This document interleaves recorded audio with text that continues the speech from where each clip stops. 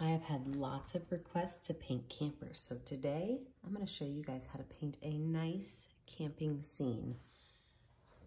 I'm going to use my flat brush as well as a small and medium round brush. You pretty much need every color in the rainbow for this picture. It all just basically depends on which colors you want your camper to be. So I've got red, yellow, green, blue, purple, black, brown, and white. The very first step is to paint the entire canvas black. Now I am reusing a canvas because we are stuck on home quarantine. So in Indiana, we are not allowed to leave our houses unless it's like an essential need.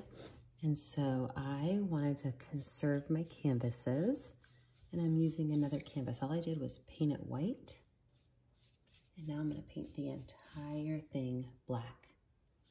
Now the great thing about painting your canvas black is that you're going to have a little break at the end while it dries.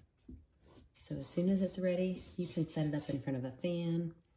You can take a paper plate and fan it, or you could just sit there and relax and not tell your family that your painting is drying. Then you have more quiet time.